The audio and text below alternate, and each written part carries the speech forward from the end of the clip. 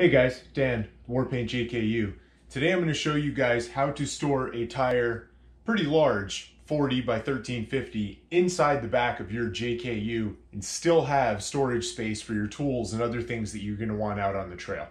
Check it out.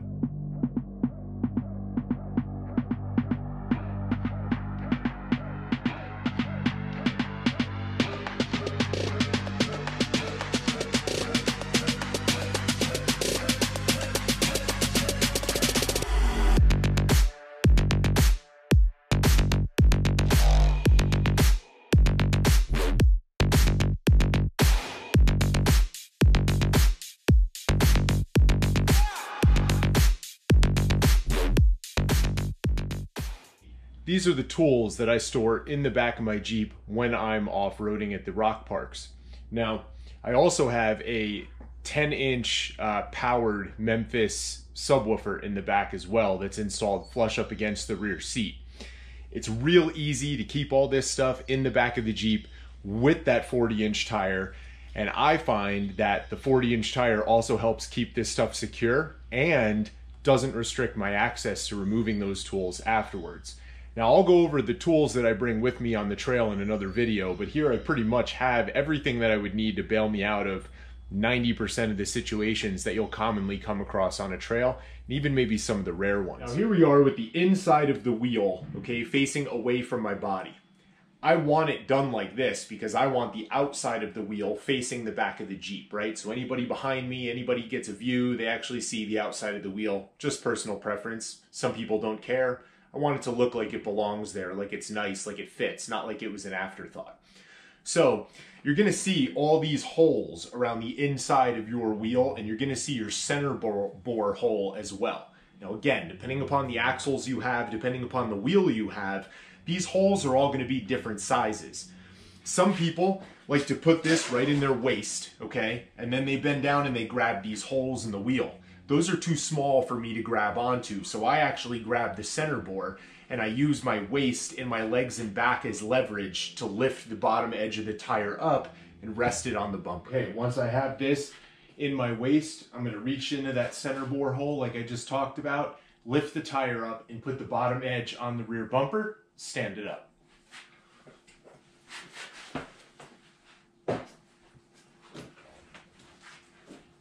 So this tire fits in here like I just displayed.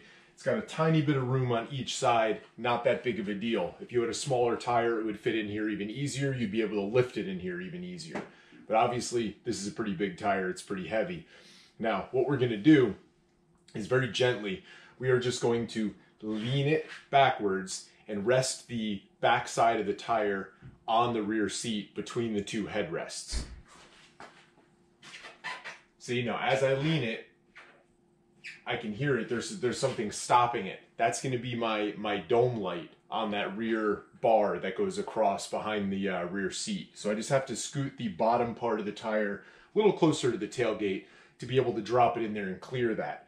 Obviously, if you had a 37 or a 35, that wouldn't be an issue.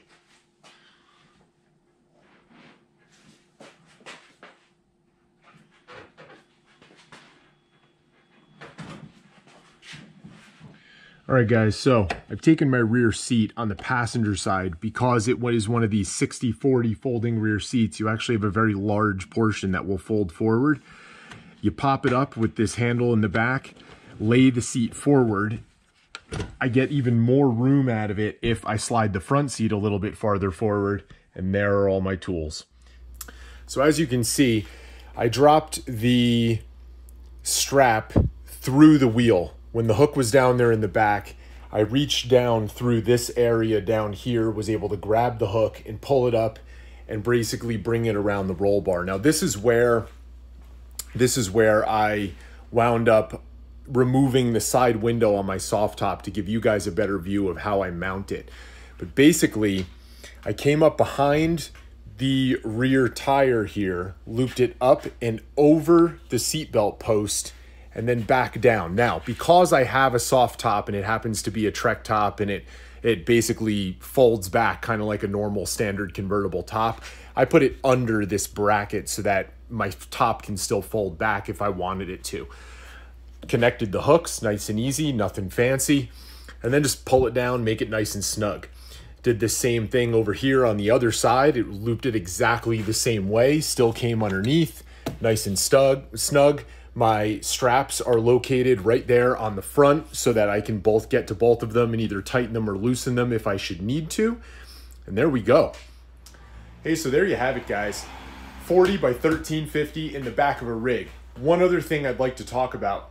There are other companies that make a more solid mount for the rear of your vehicle. The problem that I have found with those is, number one, they're kind of cost prohibitive, right? I mean, they're if you really wanted to do it, you could afford it, right? It's not that big of a deal. It's not that astronomical with all the other money that we put into these vehicles. But with that said, it takes up all your cargo space all the time. And with a 40 by 1350 on a beadlock, I'm not going to get a flat tire from clipping a curb leaving my neighborhood, right? The only way I'm really going to get a flat tire is with a screw in the tire or something like that. And even then, that's such a slow leak.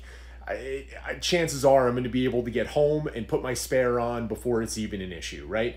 So I don't need to carry around my spare. At least I don't feel like I need to. And I've never ran into an issue where I needed it when I'm not at the off-road park. Where I really want it is at the off-road park.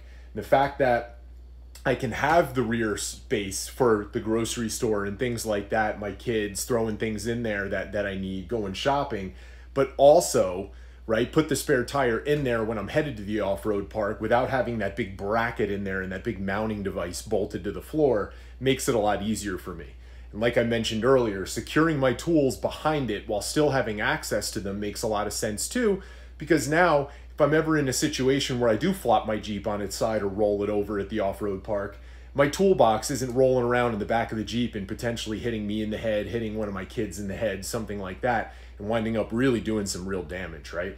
So I don't want to say it's the #1 cause, but a huge cause of injuries in any car accident is loose cargo inside of your vehicle. So strapping things down, if you're not going to do it like this, is really smart. But again, guys, this is a 40. You saw me lift it up. I didn't struggle with it. I'm not the strongest guy in the world. As I said before, I have a female friend of mine that's about 5'5", 5'6". She was able to lift a 40 into the back of hers on a beadlock with no problems at all. Again, be careful because you could hurt yourself, right? It is still a 40. It is still heavy. It's a car tire or a Jeep tire. It's heavy. So use your best judgment there. I'm not telling you to go out there if you know you got back problems and you know, lift a big tire. That wouldn't be smart. But just another way for you to bring your tire to the off-road park, keep it in your Jeep, keep it over your rear axle so the weight's not hanging off the back, and give yourself a better departure angle all at the same time without spending any money at all. I mean, these straps, you probably have them, right? If you're a homeowner or you're a guy that goes to the off-road park, you probably have straps. If you don't, they're very cheap. That's all you need. You need nothing else. Now, anybody that's noticed my roll cage in this Jeep, my roll bar, does not look like a typical roll bar because it's painted red. That's actually just the padding that I removed off the factory roll bar. I pulled the padding and the foam off.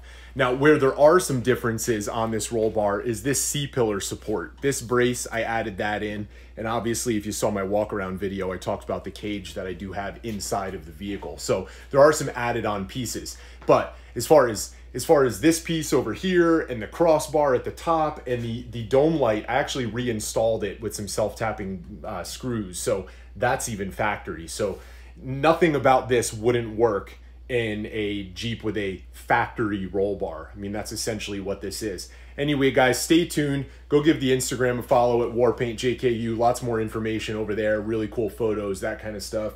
And stay tuned. Lots more videos coming.